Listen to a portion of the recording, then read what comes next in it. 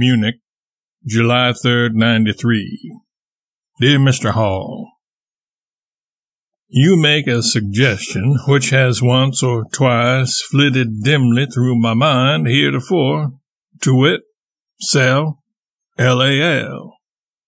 I like that better than the other scheme, for it is no doubt feasible, whereas the other is perhaps not. The firm is in debt, but LAL is free, and not only free, but has large money owing to it. A proposition to sell that by itself to a big house could be made without embarrassment.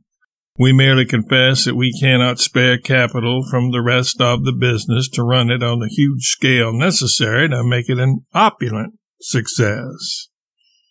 It will be selling a good thing for somebody, and it will be getting rid of a load which we are clearly not able to carry.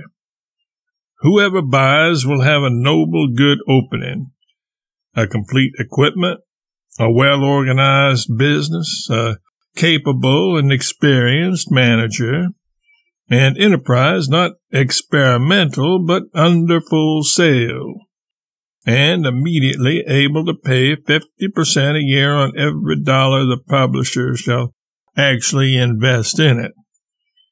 I mean in making and selling the books.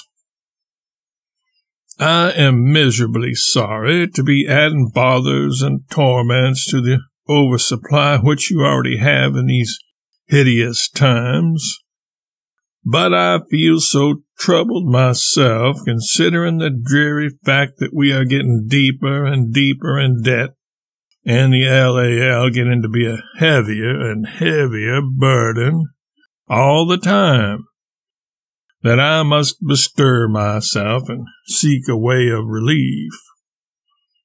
It did not occur to me that in selling out I would injure you, for that I am not going to do. But to sell LAL will not injure you. It will put you in better shape. Sincerely yours, S.L. Clemens.